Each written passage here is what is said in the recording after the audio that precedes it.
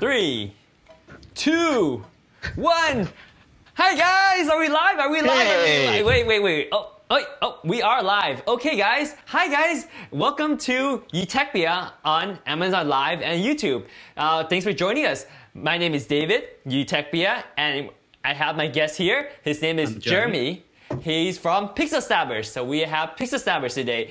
Pixel Stabbers is on YouTube as well. Again, yes. Welcome back, Jeremy from Pixel Stabbers. So thank you for having me again. Absolutely. So if you want to check out more of Jeremy's videos, which I'm in there too, it's at youtube.com/pixelstabbers. And over there, we talk about photography, tutorials about photography, and Luminar 4 and Photoshop and everything photo related. So today, I just wanted to make a video about something I saw on Jeremy's Facebook post. And actually, I'll give you guys a quick preview so you see what I'm talking about. Right over here. What are you talking about? Why you keep exposing me every single day? Well, because you got something interesting to talk about every single day. So here's Jeremy's post here. And I guess it's best if we just go ahead and read your post. How's that, Jeremy? Sure. So let's zoom in a little bit here so we can see your post. Anyway, I have a small screen here so I can see it. You can see it. All right, so here's Jeremy's post. So I'll try to read it, and I hope I can read it right. You didn't use any hard vocabulary words I can't pronounce. So let's check out Jeremy's post here. So 4 hours ago, and it's a pretty big post because you already got like 25 views, likes on it. So Jeremy, he has said, I've decided to fight this quarantine with positivity and happiness. So I've been digging out some old photos which I used to process them dark and moody. Now using Skylim's software, Luminar 4, I reprocessed them to a much happier mood. The main thing I did is to replace the original moody sky with a much brighter blue sky using Luminar's 4 AI replacement tool. AI sky replacement tool, that is. Oh, yeah, that's my typo. I'm sorry. And then played around with the color to balance out the color contrast a little bit. And basically, you went from, well, let's see. Let's look at some of the photos. So this is the raw original photo. Yep. And then this is how you process it back in, what, 2013? 2013. Yeah. And this is like, it looks great too, right? But it has some texture, and it's kind of moody, and it's dark and gloomy. And you can see the photo that you post today. Instantly, like you, like it's very dramatic. The difference between this, it just gives you a dark, moody feel. And this brings so much joy, happiness to my, it just brings happiness and joy when I see this photo. Well, I figure we all need some joy and happiness right now, you know. Exactly. We've been stuck home for too long. Yes, unfortunately so. And then we can't go outside and take photos because it would be great. It would be great to go out there, Jeremy. We do some live stream, us running around taking photos with some amazing models, amazing background. I can't wait till we do that again. Right, but we can't. So the best thing we can do right now is take some of our old photos and retouch them up. And this is a great opportunity to learn Luminar 4, which is an amazing software that can allow you to go from a raw photo like this. You can actually make it look like a dark and moody picture like this with Luminar if you wanted to, but you can also make it look great like this. And again, Jeremy highlighted what really was the difference that give us that moodiness, or rather the happiness, right? It's basically the sky. The sky, and you have like a little sun flare back there too, right? Yeah, that's also added with Luminar. Yeah, so the funny thing is that's why Luminar's AI sky replacement is so popular, because replacing the sky really completely transforms the image. It's one of the most important factor when you look at the image right away. It's what pops out and gives it so much character, so much wow, so much pop, right? This is also proven another thing. You would never guess what I shot this picture with. Are you asking lens or are you asking camera? Camera. Lens doesn't matter. Lens from the technology doesn't really change that much. Well, The depth of field is pretty big, so it's probably a small sensor, or you probably stop down quite a bit. I mean, when you shoot outside, any camera can do this kind of photo, right? True. There's nothing special about this in terms of like technology that you can't do with a cell phone or even a crop sensor camera. So I would say it's a crop sensor. I could give it a hit. Okay, so it's a crop sensor. Not full frame. Back in 2013, maybe one of the old Canon 5D or maybe Canon 50D. I never touched a Canon in my life. I told you that. Okay. So equivalent to that, maybe like a D700, maybe? Nikon? That's a full frame, man. I don't know Nikon, man. I don't know Nikon. It's a D300S, I think. D300. Yeah. Okay. So that's kind of equivalent to like maybe a Canon 40D for our Canon viewers. I don't know. Maybe. I don't know. I don't know Canon either. And that kind of illustrates a point that you don't need the best equipment to take amazing photos like this. You just need to know how to use the equipment. You just have to have the two things I would say. I mean, people might disagree with me is that taste and creativity.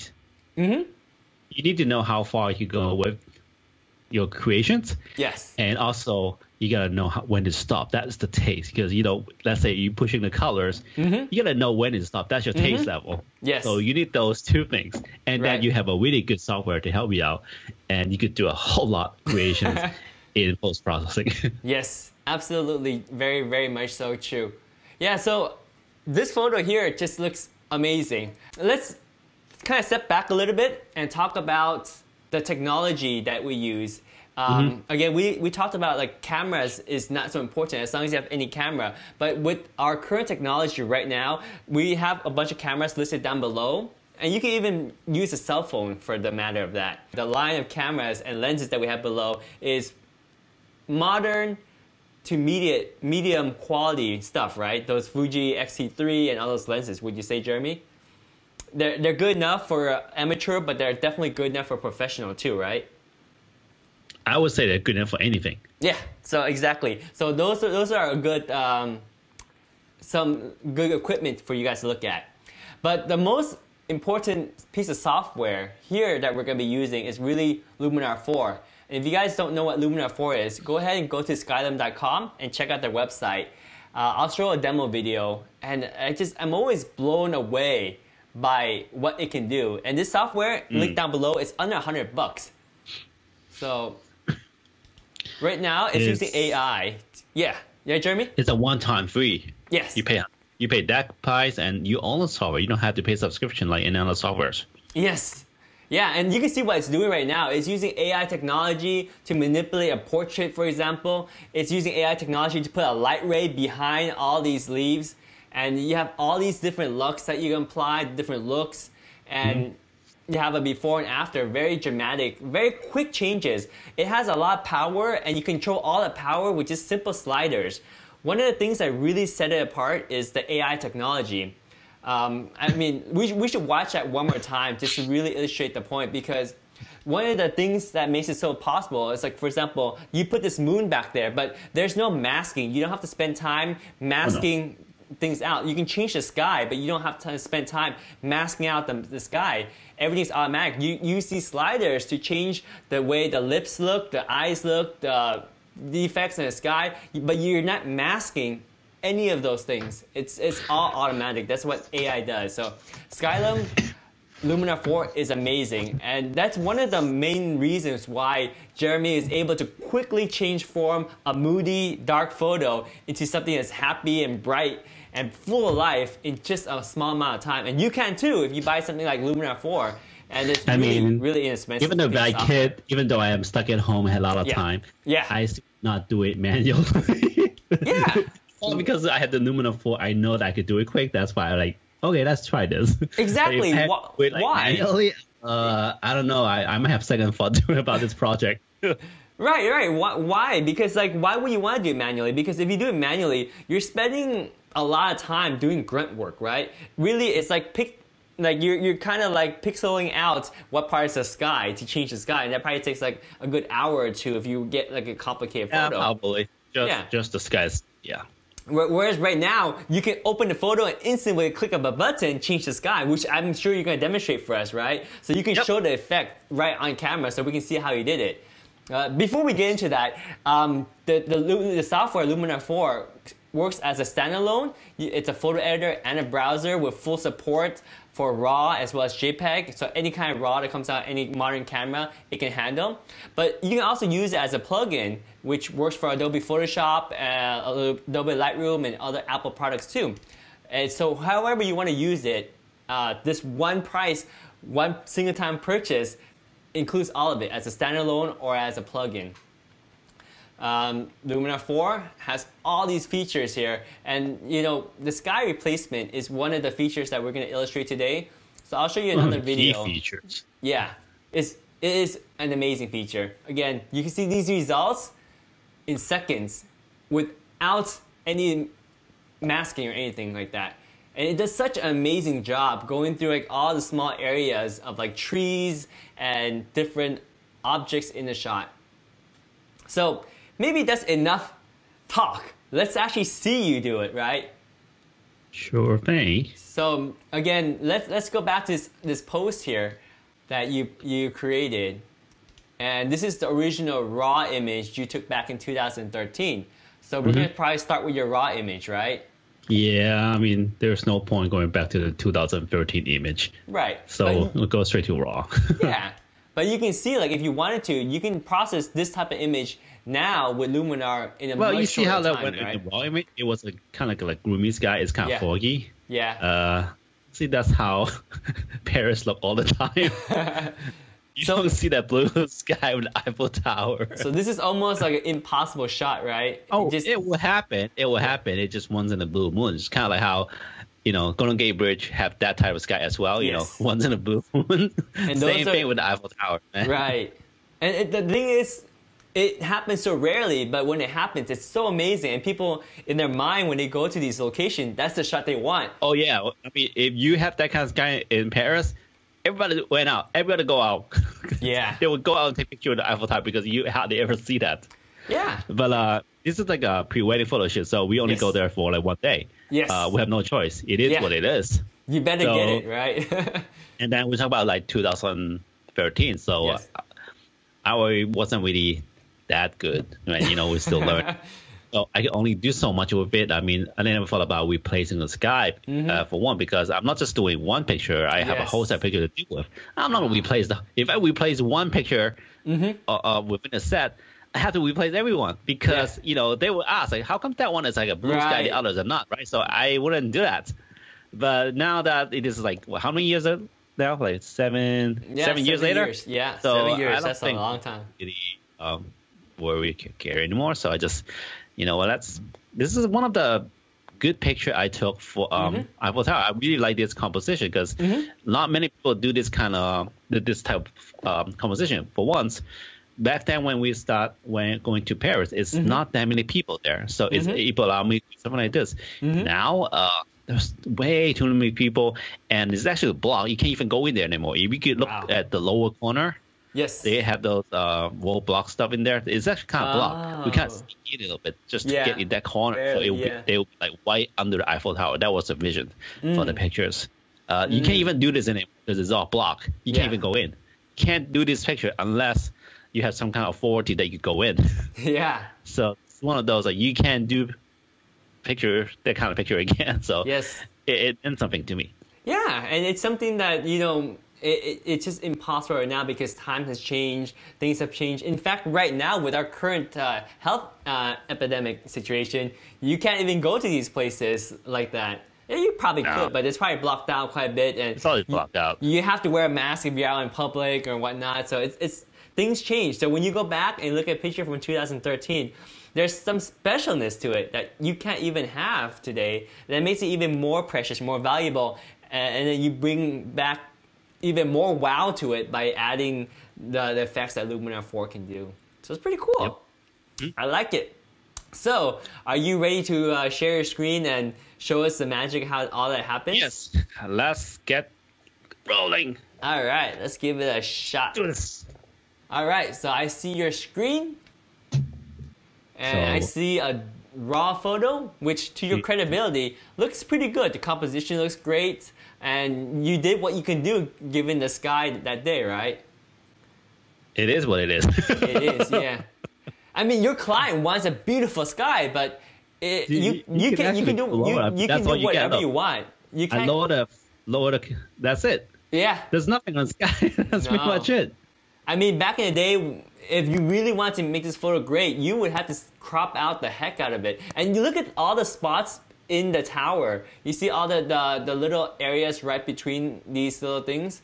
Yeah, like how long would it take you to mask all that out to change the sky, especially if you want something like a sunset orange or a blue sky, or change it to a night sky, right? That would be very difficult. Very difficult. Right, and it would take tons of time.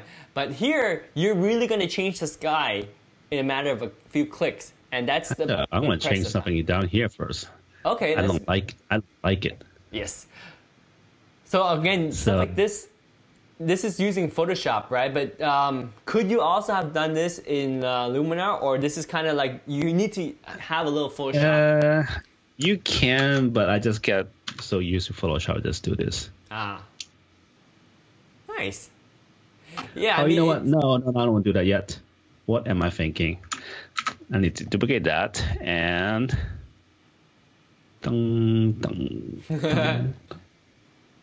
So basically, I want to remove this. I don't like seeing this. So I'm going to edit, fill, delete, content where. Yes, almost good. Yeah, why do you think I have this? Yeah, I need some lines. So this is Jeremy doing what he does for money, because this is what he does as your business, right? Taking pre-wedding pictures and delivering fine art quality pictures, not just out of camera, but making them perfect. So there you go. You got to combine Photoshop with the power of Luminar for like the super ultimate flexibility. But if you're starting out and you want to get into this world of digital photography and post-process editing, you really don't need Photoshop. You can definitely use the standalone Luminar 4 link down below, and you can get so much out of it. And the software is under $100. It's cheaper than any lens you can buy, but it will take your photography to 10 times the level it's at right now. If you're not replacing sky, changing the sky like we saw earlier makes a dramatic effect, an amazing effect. So what are you doing right here, Jeremy? I'm just fine-tuning all the. What the? Oh, never mind. You're using some mask here. Yeah, just kind of make it look more believable. See? It looks great. Yes, amazing. Little stuff like that makes. Just merge all that, so that will save me some cash, and not money cash, but the memory cache. Yes. Okay, now I am happy. You're not happy yet because that picture still looks gloomy. No, but at least I don't have to deal with that. All right, okay, so I am going to go into Luminar right now. Under SketchUp software, Luminar 4, which is how I use it most of the time, in Photoshop. So right now you're pulling it up as a plugin. Yep. So it's going to be working on that layer that you just made a copy of, right? It is. Okay, let's see. Oh, how do I get that out there? Well, I'll deal with that later. Yeah, what is that? You know what? I want to deal with that now. What did I do? What is that? Where did that come from? I want to know too. It's not there. Not here. Interesting. Let's open it one more time. Yeah. It probably won't show up. It's probably the screen sharing bug. Yeah, I'll tell you that right now. So if you look at this, it's not a software. It's the screen sharing. It has to be a screen sharing. Yeah, it's something weird with the Skype that we're using. Yeah. Okay, anyway. Yep, let's go ahead. I'm going to go use my trusty little mouse. Because I don't need a pen in here. All right, so also, you're going to be using the tablet too, right? Yeah, I was just using the tablet when I... Let's take a look at the tablet real quick to see which tablet you have. I have... I don't know if I can bring it up. It's connected. See it? Yep. Okay. Welcome. So That tablet is also in the link down below too. It's a pretty inexpensive one. It's one of these things that we always tell our viewers, and we're sure Wacom doesn't like it too much, but you just need the basic one. Whoa. Jeremy's already working some magic. Let's see what you're doing right here. Technically, it is not my magic. It is Luminar 4's magic. Ah, look at that. It I like masked out the structure in no time. Wow. Actually, that one's more believable, honestly. Yeah, it is. But then those are more dramatic. That looks nice this one's too. good. Yeah. Okay. Can we look at like a more dramatic sky just to see if it really replaces all that area? Yeah, like the areas right behind the tower, like these little areas. The software really masked it out. I'm so Dude, impressed. that is dramatic. I like this one. Yeah, that's pretty awesome. And like literally, you brought the picture into the software and you just selected the sky. You didn't have to mask out anything. You didn't need to tell the software anything. That's so cool. Ooh. Wow. And what really blows my mind is that the software knows to go around the structure and go into this little area. I'm just going for every single sky and make sure like all of them work. And so far, every single one of them works perfectly. Right. I would say there's a little fine tuning you might have to do. Oh yeah, some of those, yes. Because I do see a little halo around the Paris Tower. Yeah. But for like a first one-click drop down and it has this kind of result is amazing. And the fact that it loads really fast too. Given the fact that your computer is like 7 years old, right, Jeremy? Again, you're gonna bring that up again? Seriously? Of course. That makes this software even more valuable because you're using an old computer that's 7 years old, but you can still render amazingly fast results with Luminar 4. If it's not for the couple up front, which is daylight, it work. I like this. Oh, this one's pretty good. This one has a good kind of the gradient of orange and blue. It's so much better than the original photo. So much better. But not as dramatic. Yeah, but more believable. Whoa! I don't know. I want clouds. Then this one looks really like Paris because when Paris sunset, it really had this like purple ultraviolet color. So that looks believable. Remember, our goal is happiness. We want something happy. Yep. So that's why I need something blue. Yes. Color actually plays a big factor in terms of mood, right? Oh yeah, totally. No. But like you can also change like the size and position of the sky too, or flip it around as well, right? Yeah, I can. No, not that one. Let's see. One of the things is that you just have too much control here. That you spend a lot of time just playing around with it. And know about that one. And these guys that you're selecting from, they're all included with Luminar 4, right? None of these are the ones you added. Yeah, this is all included. So you could just look at it like you have all this. Okay. And then you could basically rather either go to the marketplace in the software or just go here and download new sky image here. You would link directly to the website. Or if you have, let's say, see this one, this is my own pictures that I loaded before. Yes. So it knows. Oh, I saved it. Wow. I mean, one great sky that I could think of, either you purchase a Paris sky or you actually end up going there on one amazing day and you just take a picture of your sky and save it as a Paris sky. And then if you use it with any of your Paris photo, it actually is the most believable because it actually came from Paris. You can say that's the Paris sky. It just happens to not be that day that you took the photo. Okay, I think I'm going to use this one. Yep. I'm going to use this one. And I don't see much fixing that I need. I see a little bit of halo around the tower. Do you see it? Just a slight light halo. Ooh, that made the tower a little bit more sharper. Oh, it goes. Oh, I see what you're doing right now. That's like it goes between the little space between the Yeah, tower. I'm fine tuning it. Just. Yep.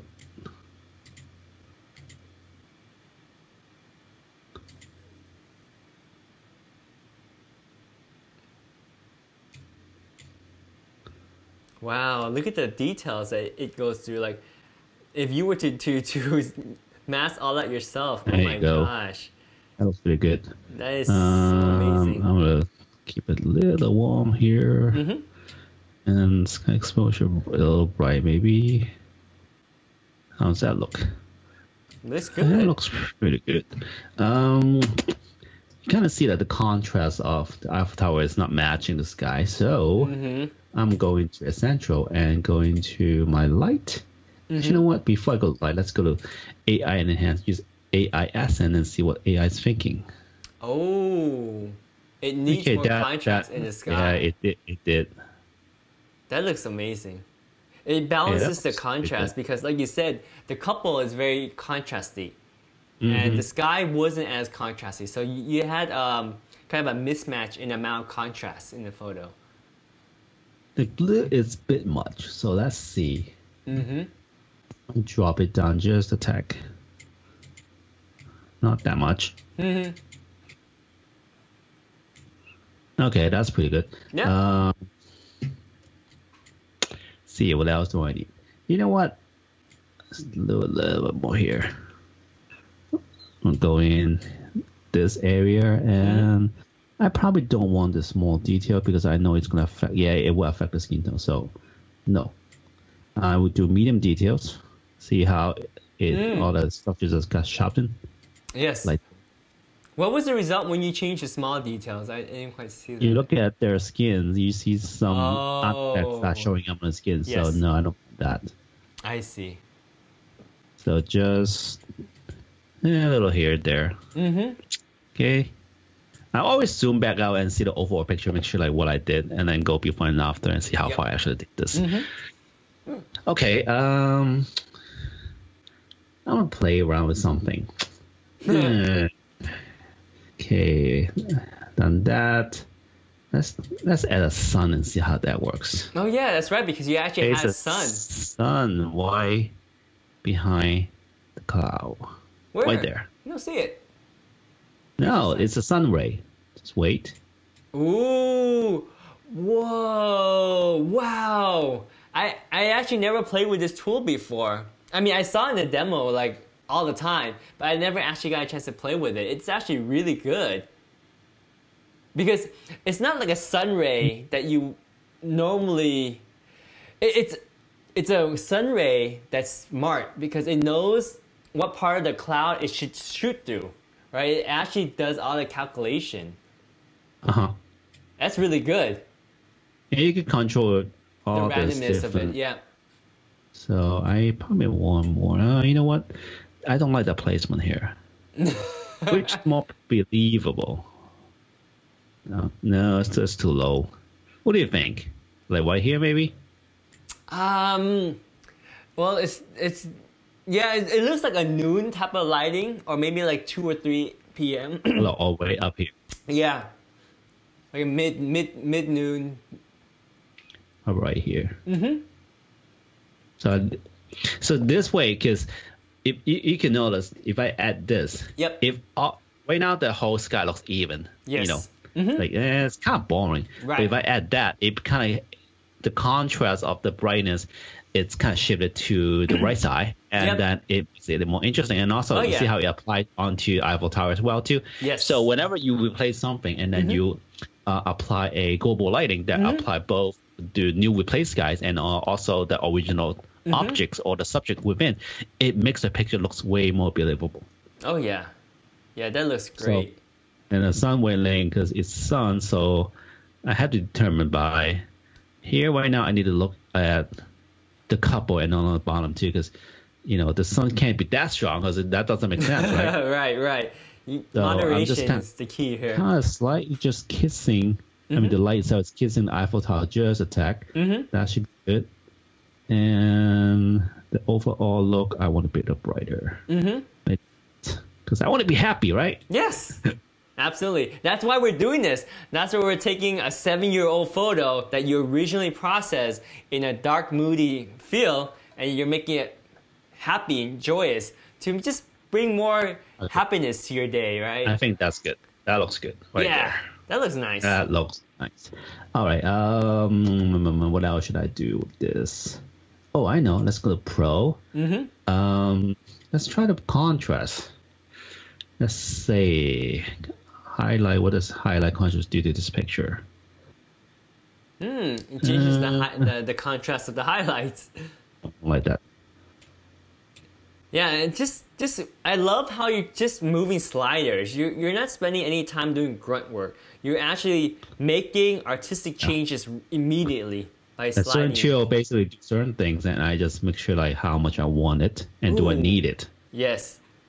Well, that's also sometimes you use the AI to kind of give you a feel. You see how after that little tuning on the contrast on the mid-tone shadow, it kind of balances out the pictures. Right now, it just it's kind of a little bit disconnected, right? Because of the contrast differences of the sky, the Eiffel Tower, and the couple in the foreground. The ones that did that, it's kind of more linked together now. I feel like the global lighting, the global contrast is kind of more matchy. Yes. So like that. But I want to do one more thing. See what's colors. I want to see if I could do this here, so I could do more here than less in Photoshop. I mean, I could always go out. Right. That's the beauty of using it as a plugin, because you can go back in Photoshop. Yeah, I know the orange is too much there. See, until it basically got more normal now, rather than. Yeah, the results are so instantaneous. Like you don't have to wait. You just click and you see the results right away. That's actually satisfying. I read some of the comments on your Facebook post, and people say that they're having so much fun with this, just like you are. I know. Yeah, literally for like under $100, the software is not only amazing, but it's like a toy too for any photographer to play around with their photos. Oh, let's play a lot with this and see how that works. Yeah. Dehaze. And no, I'm trying to keep the sky not as dark because I want something more brighter. Yes, we're going for a joyous happiness. I don't need golden hour because it's not golden hour. Oh, it's the high noon. And this is the sucky part. The greens. Do I need to enhance the green? It's up to you. That's like a personal preference. You know what? I'll see if I could change the color of the green just a tad. But not a lot. I'll just put 2 there. And then do much. I'll do 6. So those sliders work together in tandem?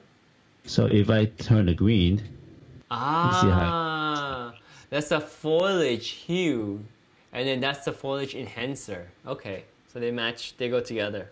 Pretty cool. Okay, because I want to get those trees a little bit brighter, because that if I have sun, the color will be brighter. I know a lot of people doesn't like green, but it's there. It's personal preference. I think green looks fine. The guy's jacket is actually red, so I'm going to do a little bit red enhance so that he pops. I might want to minus more. The blue looks kind of too much still.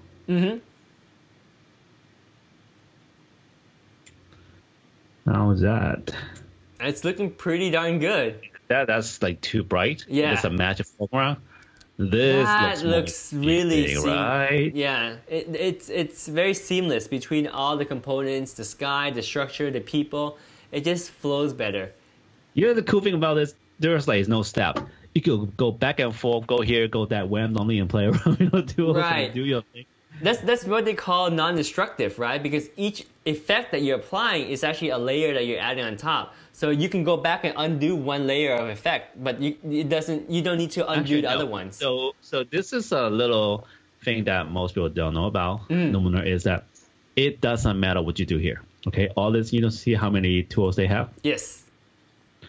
All this, every single filters, it basically go back to your original pictures, which is your background pictures. Yes. The data to apply that. Let's say, for example, if I enhance the saturations of the picture, right? Yes. So the red, supposing the red here, let's just make a number, maybe like 20. Yes. And I boost the red to 60. Yes. With one of the filters, right?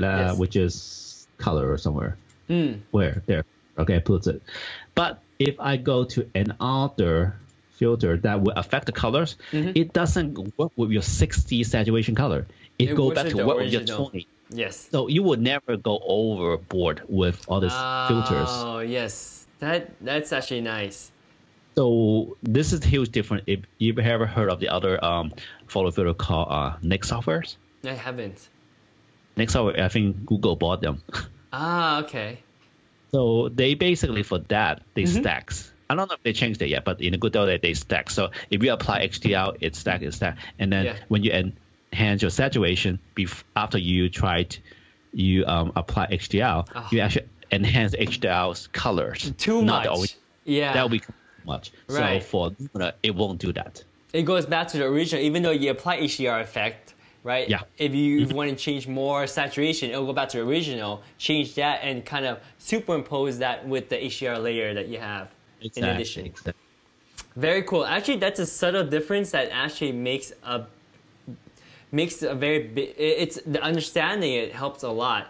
It's very cool. To a lot of like normal users, if they just go one click here, filter, and it doesn't really affect them. But if, as you know, I think in the last video we talked about they have filters. Yes. If you want to add more filters and do more in it, and that feature, which every single filter adjustment go back to original, plays a big part. Yes. That way, because you can always add, and you will never go overboard. Yeah.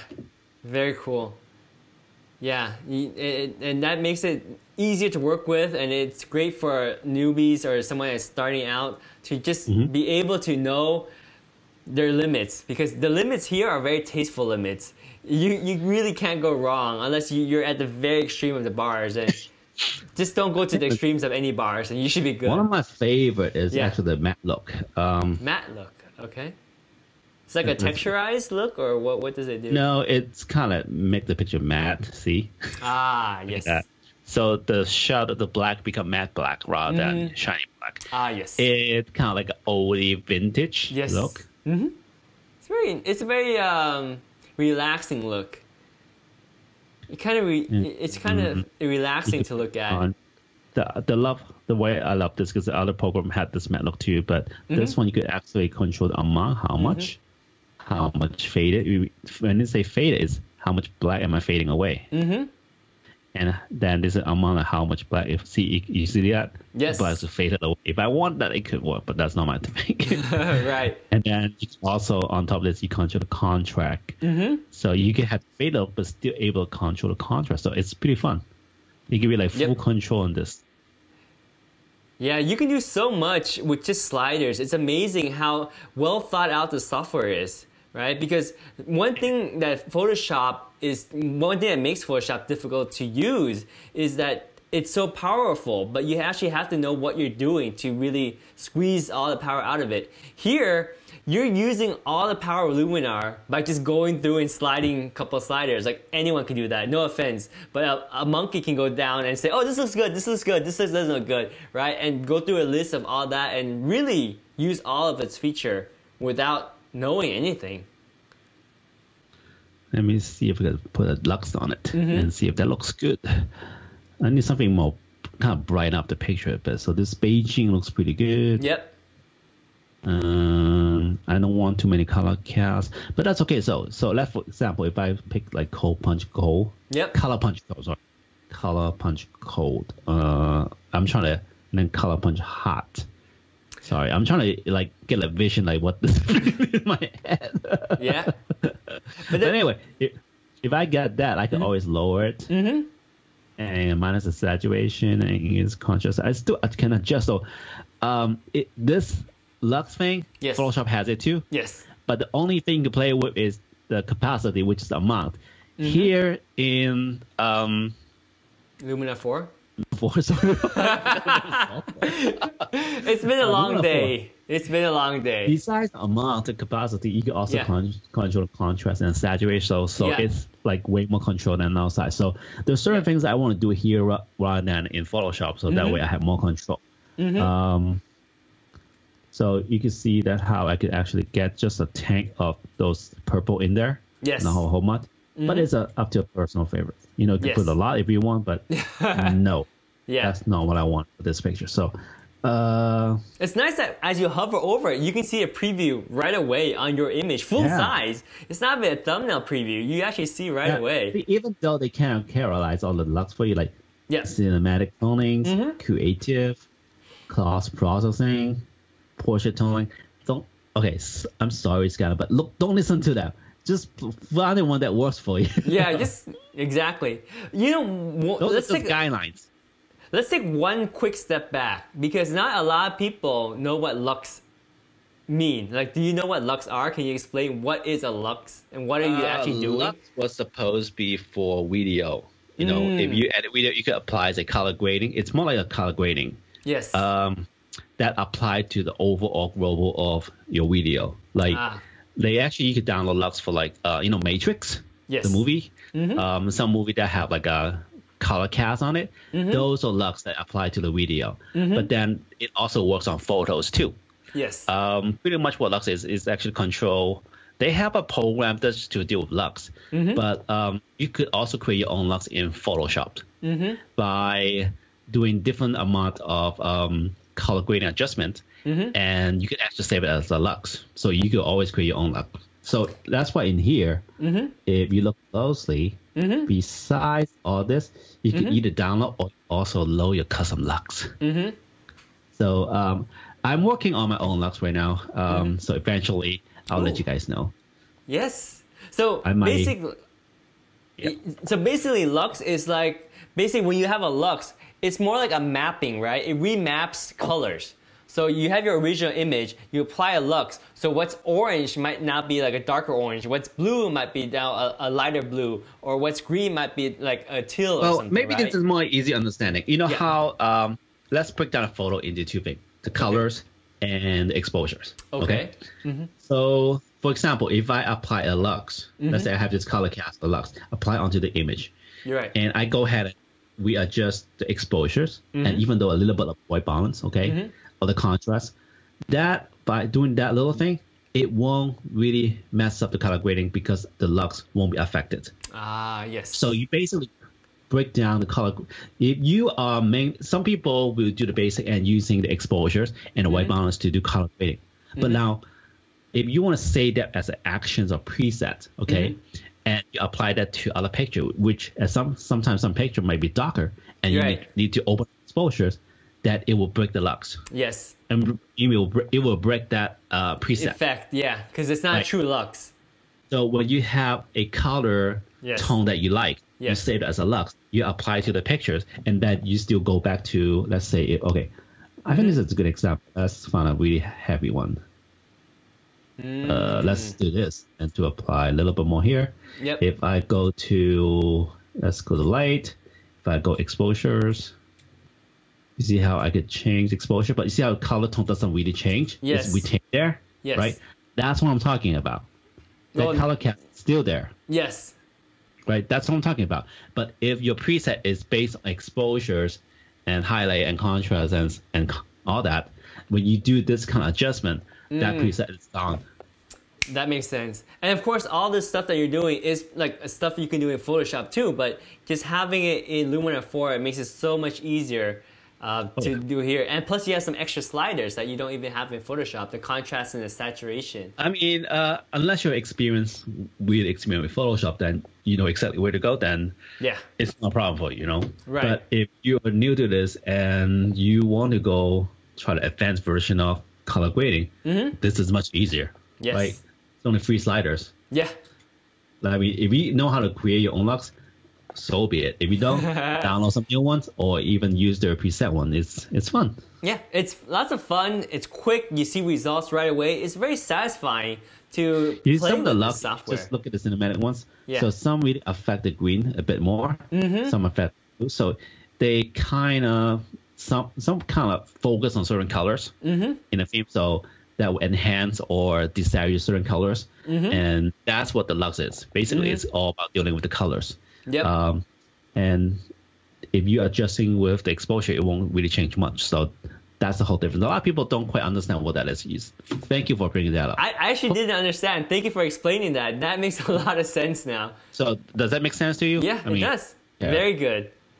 Yep. Excellent explanation. So this is how, I mean, there's a lot of people want to have consistency on their photos, right? Yes, yeah. This is exactly what you need. Yes. If you just go ahead and get preset in action, you can't get it unless you keep shooting the same way. Yes, you have the same exposure for all the photos. And that's almost impossible. The preset in action you purchase probably work. Yeah. If not, and you want to try a different thing and you want to retain that look. Right. And look's what you need. Yes. And I don't know if I want to apply that now. After talking about this much. I've been looking at it too long now. Okay, I'm going to close my eyes. I'm going to open it up again and do a reset. Yeah. Yes. I know there's one I want in there. I bypassed it. So I'm just doing that. It's crazy because you can just picking the different looks really does have another effect to the photo too. Like the sky is one thing, but the lux also gives you a nice a secondary level of mood. It adds up to it. It adds, because there's two types of contrast. There is, let's see, there's the normal contrast, which is black and white. You know, not black and white. I mean the dark and the light. So this is right. Yeah. This is it. That's one contrast. Why is it doesn't work? It does. It's processing. That's your 7-year-old computer. Sometimes it kind of bogs down. But if you have anything modern, this software is very efficient and it works just fine. One thing I really like, and I don't see that happening a lot of other software, is if I go to color enhancers. See how there's a color contrast. Yes. So this is what I'm talking about, color contrast. So if you go just smooth through here. Yes. So it's, okay, let me enhance that a whole lot. So you see how the color changes? Wow. That's very dramatic. It wasn't just using the black and white, the contrast. Yes. It's using the color amount. It's using colors contrast. So you could do a lot with it. Now, of course, it looks hideous because I basically enhanced the amount. It's very high, yeah. But you see how it's changing the contrast between colors. Oh, right. Yes. You could do a lot of color grading with this, like, adjusting colors. So you could do a lot. But in this case, I don't need it because the color, basically, the contrast is quite balanced here. I don't need to fix it a lot. What else do you think I need in this picture? I don't know. You've done a lot of things. Like, technically, I was happy with just adjusting the sky and using a little AI. But that's a lot already, I think. Yes. I like the softness that it has. Like, the color looks soft. I don't want to solve this. Let me see. Let me go out there and turn that off. Okay. And go back here. And it's a little bit exposures. Just talking a bit, increase a little small contrast. I think I could call it done right here. It looks good. Just that. Oh, yeah. So that way, you see how the subject become the most contrast because if they're small, the Eiffel Tower is big. And that's the reason they wear like a little bit more colorful clothing. So that way, the sun's right here. Should I enhance the sun a bit more, maybe? I don't know. It looks good already. No, that's too much. Yeah. Now you're bringing the focus away from the couple. See, this is what I'm talking about, the taste. Yeah. You gotta know when to stop. Sometimes I don't know when to stop. Well, that's when you take a break and then you look at it tomorrow morning, you're like, oh man, I went too much. It happened on it. So I'm gonna apply and call it done. Otherwise, I don't know how long I'm gonna stay here for. Yeah, we should wrap up in the next 10 minutes or so because this is a really good tutorial, but I think we got a good overview of what Luminar 4 can do. So, ta-da! Yeah. And now you're back in Photoshop and the layers imported, and now you can resume your workflow and use Photoshop however you want. But now you have this amazing layer that you just manipulated with just sliders. No masking was involved. So the only thing I did in Photoshop is basically remove the whale. Yeah.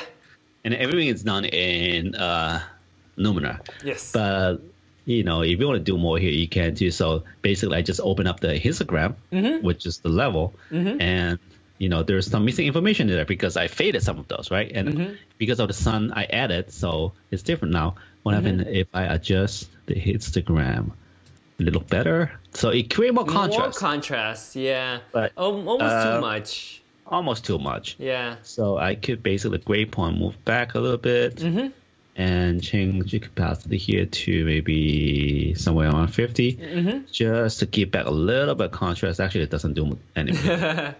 It did. I mean, you gotta go in there and you see. Yeah. Yeah. It did something, but yes, I don't think you need it. I mean, it's subtle. So here's our tips, though. Yeah. You see how? Okay, let me turn it. When you do lux and you do the matte filters that I did, kind of make the black kind of faded away. It's kind of screwing around with the histogram. If you don't type that kind of based on histogram to retouch, then don't, because then don't even apply those, because you would not get a perfect or like normal histogram when you do that. Yeah, okay? Because you're changing the way colors are mapped, so your histogram is all kind of because histogram only have three points: the black, the gray, and the white. Yeah, I like with Luminar, I was playing the heck out of it. So it was all messed up. I want to say messed up, all like mixed up. So right. I would not get this. Right. So what they always want is the picture has like 100% black in there somewhere, and to be honest, I don't have that in this picture. It looks good the way it is. It's all faded. Yeah. So, yeah. I mean, if you want to have more 100% black, that's the extra contrast that we said didn't look good. It didn't suit the picture, because you want something happy and joyous, and if you have too much dark blacks, it does take away the natural, relaxing, happy mood that this picture currently has. Yeah, I mean, seriously. I mean, the ultimate goal we're trying to do is from a gloomy, not too happy picture, make a happy picture. I think we did it. Yeah, we did it. You absolutely did. Very quick, very fun, and it was effortless. You pretty much just play with some sliders, and you can see the results right away. Yeah, it took a long time because I was playing around with it and, try this, try that. But, it doesn't really, I mean, you look at it, it's not that hard. No. You just go in the program, sliders, play around with it and see if that's something you like, you do, stick with it. If you don't, move on. Yeah, the results they speak for themselves. I mean, it just looks really great. Like the raw picture you had was just overcast sky. It looks gloomy, doesn't look very warm, doesn't have the happiness look to it. So ultimately, the three thing here, removing that whale so the picture looks a bit more perfect. Yes. And then go into Luminar 4, replace the sky so it had color rather than just gloom. Yes. Okay. And then add back the sun in there. Yep. Right. And fine tune the contrast and the color just a tad, but not a whole lot. Right. To match the whole brand new colorful scenery. And that's pretty much it. It's all done in Luminar 4. Yep, except the railing, man. That's peanuts. Everything else, that's not. Yeah, everything else, like the magic is really Luminar 4. It's powerful. I could crop it up if I want, but then I want to see the subjects like a little bit. So I mean, they're pretty tiny. I don't want to keep cropping. Yeah. Oh, we should also mention. Remember, there was a little glitch on the left side for some reason. Yeah, that's all fine now. Not here. No, it's all fine now. So definitely like something with the screen sharing, because I've never seen it before when I worked on Luminar 4. Yeah, that's nothing we can do. We can do this. Yeah. So don't be picky about it, okay? Please. It's I love it. This is great. Like where else can you see the results of it before and after like this? Like if you showed me this picture, the after picture, and you didn't tell me you post-processed it, I would say, man, you found a great day. And yeah, that's what a lot of people said. Yeah, I don't know how you picked that day, but this is a fairy tale. This is a perfect day. It's very believable. What I'm trying to say. I'm pretty sure if the couple actually had this picture, they would be super happy. Oh yeah, but they didn't. You should email the picture and say, hey, I hope you guys are doing well. I hope you guys they have my face. I posted. They probably got it already. Oh really? Yeah. That's pretty cool. And you should send them this video too, so they can see how you did this. Oh, I might. Yeah. I just might. You should. And then, they can actually download and use the software too, because Luminar 4, it's under $100, link down below. It's perfect for amateur or professional use. Like, you can literally take this picture, the before picture, on a cell phone, like iPhone or a Samsung phone, any mobile phone, and you can apply the software. I highly recommend it, because just 2 days ago, I was organizing my baby's pictures. Yeah. order a photo book for my wife for Mother's Day. And, to be honest, I don't really even use Photoshop or Lightroom. I use Luminar 4 and just go over the picture and do some retouching here and there, get some color, get some black and white, and just call it done. It's actually super fast. Yeah, it's easy to use. So if you have family pictures, or, just like casual pictures or one-off family pictures, that's perfect. Yeah, you could be creative, and then just like this, if you go out to Golden Gate, you take some group picture and the sky is not there, replace the sky. Yeah, I love this. It's so simple to use, but it works fine for amateur, it works fine for casual use, it works fine for professional use. And it looks great however you use it, regardless of what camera technique you use or what equipment you use. Very cool. So I guess I want to do you want to do anything else before I kind of wrap up? No, that's me. I don't think I need anything to do with this picture anymore. I would love to go to your Facebook and look at the post and just glance at some of the comments. Is that something that you're okay with? I'm curious to see what other people have responded to your picture. Oh, sure. Yeah, I haven't read them all yet. Yeah, I haven't read them either, but these are all real comments. So it's like, you're still sharing my screen, right? Not anymore. Okay. Yeah. So let's see. Oh, this is yeah. So here, look at some of the. Oh, they only liked. They didn't comment. Who? This one didn't have comments, but I think. Oh, this other picture you did had a lot of comments. We should save this one for next time. This one has 19 comments, right? I do similar thing on that one. Basically, change like a not too bright sky into a sunset. Yeah. So this is also very similar too, like very warm and happy. Whereas this is a little bit cold and a little bit gloomier. Yeah, I think I told you one time before that whenever I go out to start shooting, I never got good skies. Yeah. So I always go back. Once I play around with Luminar 4 enough that I just always go back and use the old photo and see what would happen if I have like amazing sky with this picture, and boom. And you actually can have amazing sky. Just amazing. Look at that. The raw here, and how you post-process it one way, and now how you post-process it with AI sky replacement. Just the raw. I don't know. Some of my friends, they've been seeing me doing a lot of gloomy and moody pictures, and then when they see me do like bright, colorful pictures, they think, "Wow, I like your old ones better." It's like, well, it's time for me to move on.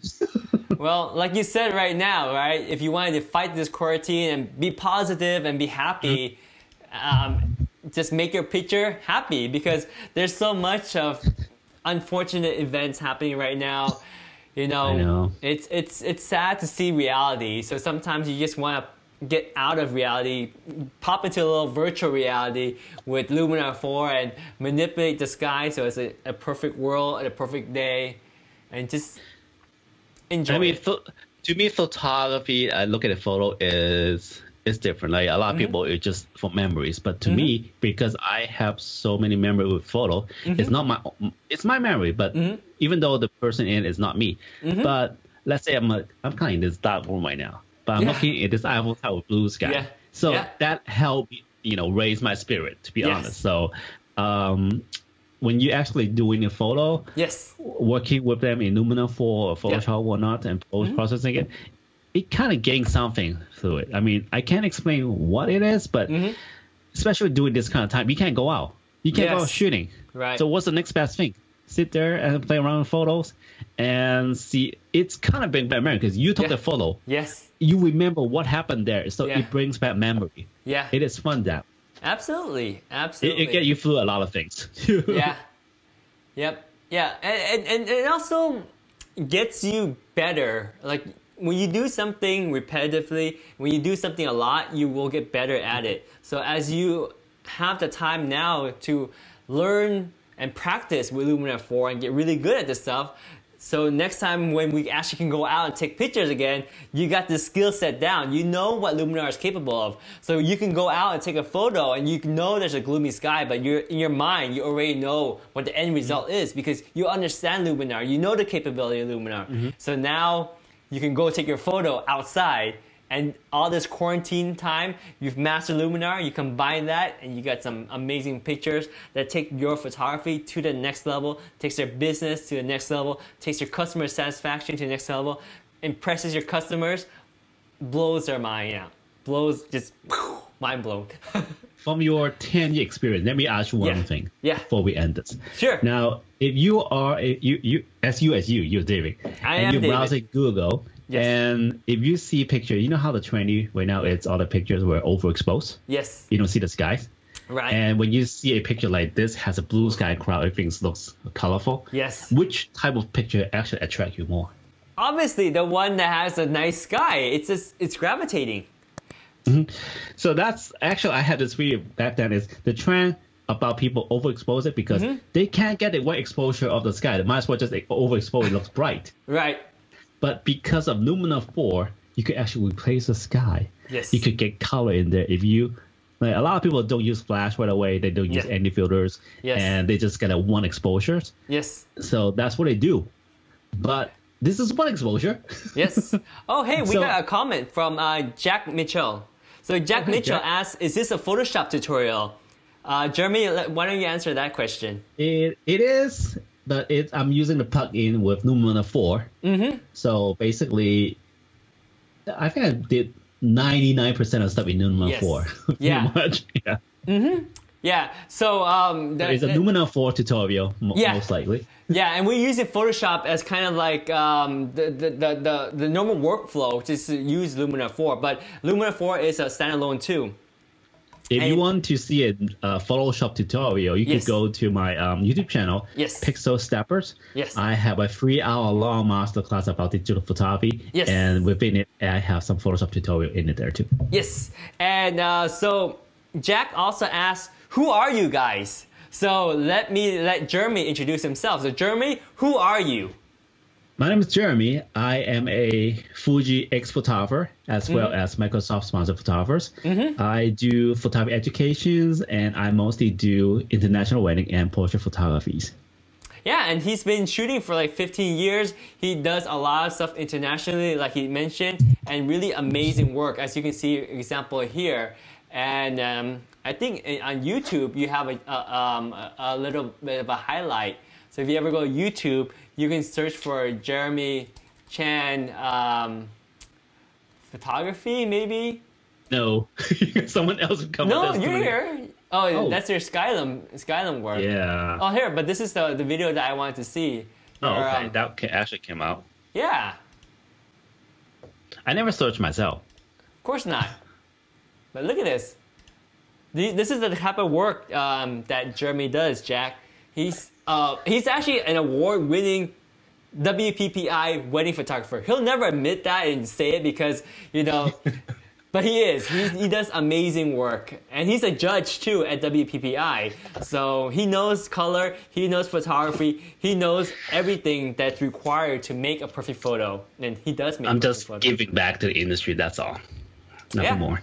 And thank you for coming on this live stream and sharing. Jack is very happy. Jack also asked, Jeremy, how has your business been impacted during this time?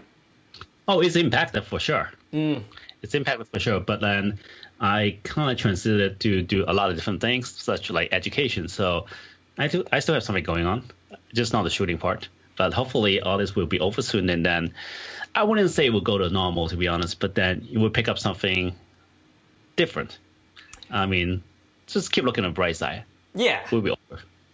Yeah, and I would add to that as well. It's a great opportunity. Things have definitely changed, and they changed, unfortunately, for the majority of it, for the worse, because it's, we're in lockdown and things are gloomy outside, but you always want to look at the bright side and see what you can do. Like, we are enhancing our photography skills by learning new stuff with Luminar 4. We're also growing our YouTube channel. We're also expanding to teaching others, helping the next generation photographer. So we are changing our business model. We're doing stuff that will help other people, as well as replenish that income that we don't get now, because I'm getting weddings are canceled. My wife and I do newborn photo shoots, and they're getting canceled too.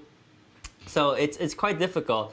But again, Jack, look at it the bright side. There's opportunities to learn and get better, and there's tons of things you can do too. Just prepare yourself. That's why I'm trying to share more as much as I can, so everybody will gain some new skill. And to be honest, we are at a stage that we need to be prepared. So when the whole situation is over, the floodgates open, people just keep coming, and you need to be prepared for that because no one's going to wait for you. Absolutely, absolutely. Oh, hey, Jack, follow us on our YouTube channel. Thanks for following us, Jack. Thank you, Jack. Yeah, so we've been, and another question Jack asked, how long have you guys been streaming on here, meaning Amazon Live? I don't know. How long has it been? It hasn't been too long. Maybe like three weeks now. We're trying out the platform. We kind of like it because we noticed on this platform, there's a lot of people that are just reviewing products, but they're not really photographers. We want to add value to the content on Amazon Live. Jeremy has been a photographer for 15 years. I'm also a wedding photographer. I shoot wedding for over 10 years. So between us, we have like 25 years of wedding photography industry, and we want to be able to share that and share our knowledge with products, right? So we want to show how to use the products, not just do like a little review and show these are the features, but really show that we use it in our professional day in, day out. I think me and David's concept is not just about talking about the spec of the product, but actually, we only talk about product that we feel right about and we use. So we can share how we use it. So hopefully that will intrigue you to, also try to use the product. Not because of the spec looks good or because the brand looks good, but it's actually someone actually use it, and we will share how we use it, just kind of like Luminar 4. This is how we use it. Yeah. And hopefully that you will like it. Yeah, and Jack, thank you for sharing your background too, because Jack is a novice in photography, so he's learning. And he's learning photography, and you're asking how we stream, right? So the way we're streaming right now is we're using Ecamm Live. It's a Mac-only software. We've also tried OBS, and we also tried Wirecast too. I just found that OBS was a little bit limited. It wasn't as easy to share, to bring in guests. Like right now, Jeremy is a guest on my live stream, and he's just connected with Skype. But you can see he's also sharing his screen when he was working with Luminar 4. That's him on his computer, and I was able to bring all that in using Ecamm Live, and it works really well. I was able to do it with OBS and Wirecast, but it just wasn't as friendly. So that's why I use Ecamm Live. And the limitation of Ecamm Live really is that you have to be on a Mac, that's all. And it's very affordable too, so it does great. And thank you, Jack. He said he'll come back and check us out. And his question is, when do we stream? Well, we try to stream maybe once a day on weekdays. Given the time that we have now, we have a little bit more free time because we're kind of stuck in our home, so we have to find ways to connect. Because Jeremy and I, we just love to connect and talk anyway. So if it wasn't for the live stream, we would just calling each other or FaceTiming each other and just talk about the same stuff anyway. So it's great that we share it with you guys. And talking. Yeah, and it's really nice that we have your interaction too, Jack. Normally, we talk here and we share our information, but a lot of people watch passively. We want to talk to you. Yeah, we love your feedback. We love your comments. I'll follow us on Facebook. I'll talk to you on Facebook. Yeah, follow us on Facebook too. We're on Facebook as Pixel Stabbers. We're on YouTube as Pixel Stabbers. Check us out there. I actually have a text. Desperate back then a little bit. Just want to talk to people. Do I sound desperate? No, not at all. we should all get a chance to talk with people more, because this social distancing, it really just takes away us as individuals and takes away what human nature brings to us. Yeah. So hey, Jack, it's nice talking to you, and you're taking off, so we want to say good night and thank you again for stopping by. Thank you, Jack. Really appreciate you and leaving comments. Really made my day, so I really appreciate it. Thanks, Jack. Thank you. And we'll try to stream again tomorrow night, and hopefully we'll see you again. If not, you can always check out our recorded views on Amazon Live as well as on YouTube. Yep. All right. So we're going to wrap up this really quick for our viewers. Again, what we talked about today was using Luminar 4. And the best way to demonstrate what Luminar 4 is this one video. It's just amazing because it is AI, which means it's artificial intelligence. And what it does all the masking for you so that you can add and remove objects, add and remove skies, manipulate portraits like the eyes, the nose, the lips, and very easily by just moving sliders around. You don't have to worry about masking. Oh man, anything. I know I forgot what. I was What's supposed that? to add in a rainbow in there. I forgot about Oh, that. you should have added rainbow. We'll do that. Actually, you know what? Do you feel like you want to add it? You can add it really quick right now, right? So if I share your screen, you can just probably bring up Luminar 4 as a new layer and just add the rainbow, right? I'm trying that. Do you want to do that? Why not? Let's do it. Let me know when you're ready to share your screen. I'll jump over to your screen. I'm ready. Just share it. Right. I'm working on it right now. Oh, you are? Okay. Let me bring up your screen. It's... All right. Make sure you close the Skype window. Oh, yeah, that's right. Yep. All right. So you pretty much took a layer, the finished layer that we had, as a new layer. You're bringing it back into Luminar. Oh, man, it might not work because it's too late. Let me try it. Let me try it. I'll see if it will blend into the sky. It kind of works. But that's not as good now. Yeah. Yeah, it doesn't work because I need to keep that sky layer there so that it was separated. So right now it doesn't work. Forget it. Next time. Next time. No worries. Okay. Let me unshare your screen. There you go. Yeah, so that's Luminar 4. Down below is the link where you can purchase Luminar 4. Super affordable software. Highly recommend it. It'll take your photography to the next level. And as you see down in the carousel, we have some other stuff too. Basically, these are cameras and lenses that Jeremy and I use. These are way more camera technology than what Jeremy used to take that picture back in 2013. That's 7 years ago, man. Yeah, so technology has went through the roof. There's so much more features. Autofocus is better, dynamic range is better. Everything about these cameras is better. So you can't go wrong with picking up even an entry-level camera these days. But we always like the Fujifilm X-T3 series, which is very affordable. It's a crop sensor, but it takes amazing pictures. It's got great sensors. It has a great sensor. It's compact. It's built with some class, and it looks really the part. You can use it looks stylish too. Yes, you can use it for casual shooting, or you can use it for professional. Jeremy does weddings with this camera. It's a crop sensor, but he'll take amazing wedding pictures, and the pictures will speak for themselves. I'm not the only one using this. A lot of people, a lot of Fuji shooters using this to shoot wedding. Yeah. I mean, it's really not about the gear. And I'm like on the different side of it. I like gear, so I actually shoot with the 1DX Mark II for weddings. And honestly, I really can't produce anything that this camera cannot. Maybe I can do a little bit faster sport type of shooting if the bride's like running down the aisle or something. But that doesn't happen at weddings. So. No, crop sensor has much faster frame rate than full frame. That's true because you have less data to send back, right? So I capture more stuff than you do in a way.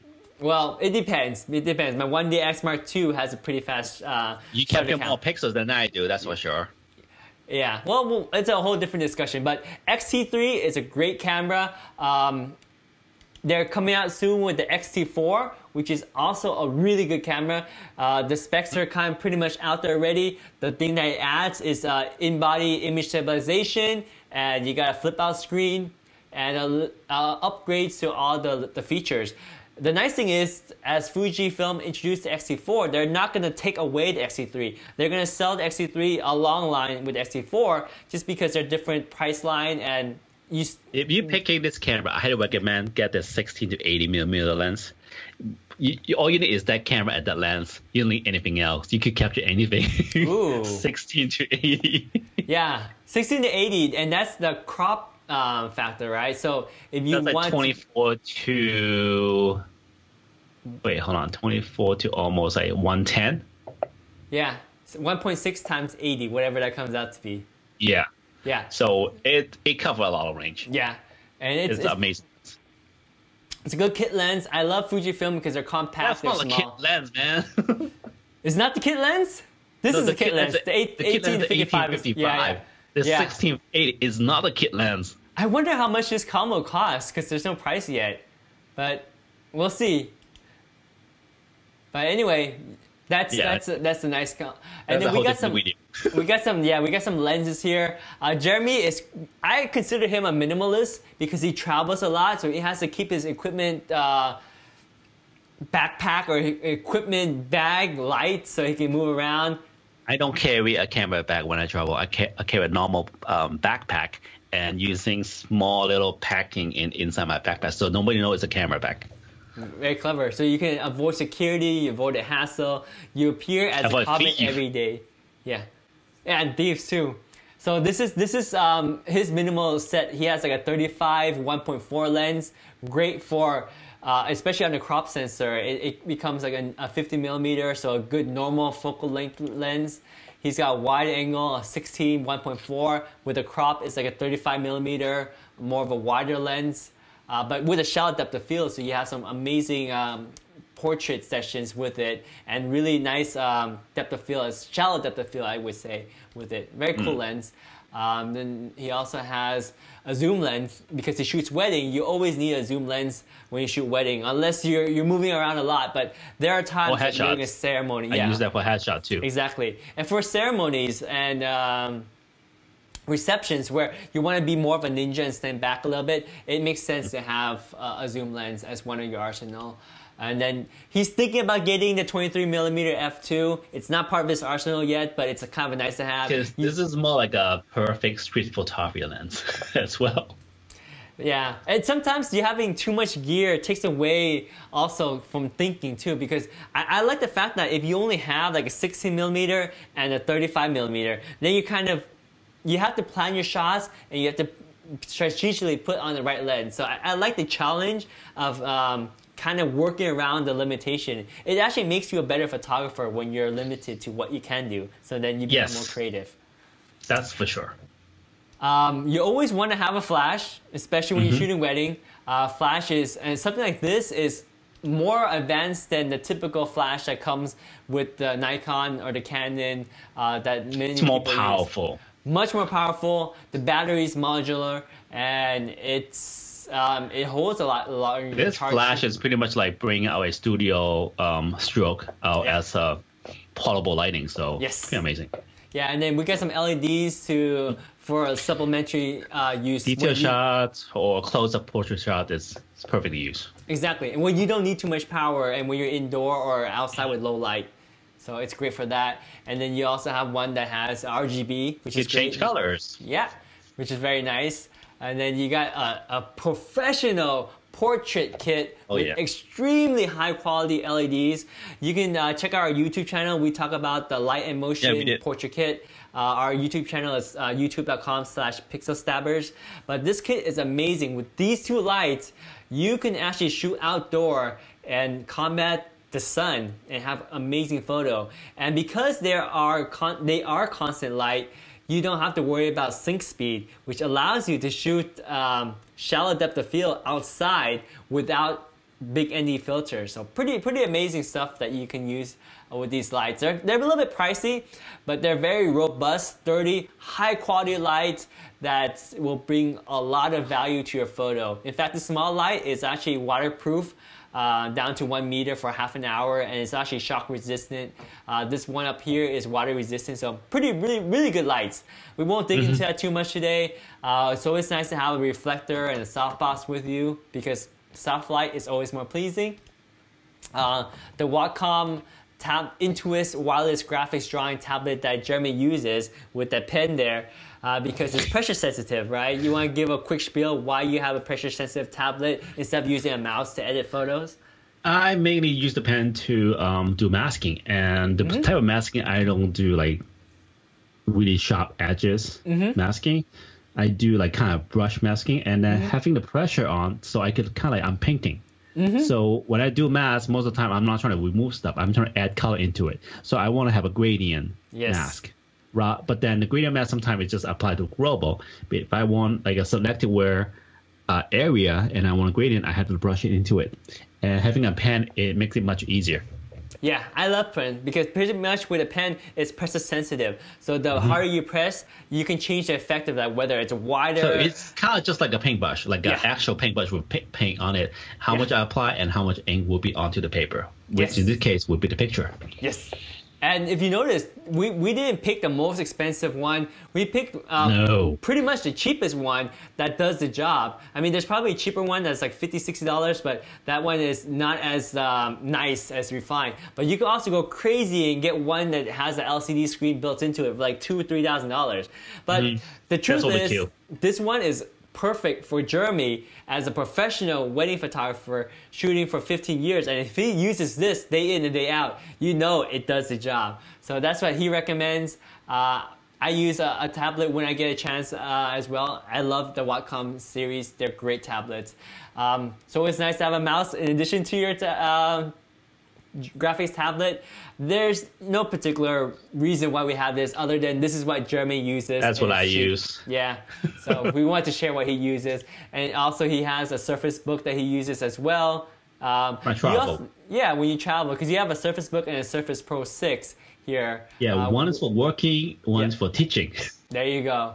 So you get around with these two choices, and then we also want to include down below the link to the Creative Cloud for Adobe, because that includes Lightroom and Photoshop, and for $10 a month, you can't go wrong with that because Luminar is a great software as a standalone or as a plugin to Lightroom and Photoshop as well as another software, a couple other software too. But Lightroom is great for when you have a large workflow and you want to do something quick to all those pictures. And Photoshop is when you want to go above and beyond what Luminar can do. But again, if you don't have these two, don't worry, because Luminar is a perfect ground for in between. It's just that once you want to look for more stuff, we always recommend Adobe Creative Plan, which includes Lightroom and Photoshop for $10 a month. Really can't go wrong with that. So that pretty much wraps up everything we want to talk about Luminar 4, as well as all the stuff that we use to take pictures and how we use Luminar 4 to take our pictures to the next level. Anything you want to add, Jeremy? No, but thank you for listening to us, and I hope that what we share actually help you. Yeah. Thank you very much for watching. Thank you, Jeremy, for being on this show and demonstrating and sharing your knowledge. If you want to see more Jeremy and also more me too, check out our YouTube channel at youtube.com/pixelstabbers, where we go into in-depth tutorial, much like this one, but we even have a 3-hour masterclass, which we explain posing, colors, and environmental, everything about photography from the beginning to the end of it. And if you have questions, you can always ask us. Link down below for Leave comments. We will reply. Yes, we promise. Definitely. We'll do our best to reply. So we love comments. So share your thoughts with us. And if you have any questions, let us know. We're always there to help. So again, we thank you very much for spending your night with us. Thank you for joining the live stream. And we will catch you guys next time. All right? Take care. Have a great night. Adios. Good night. Bye. And we are signing out in 3, 2, 1. Adios. Bye.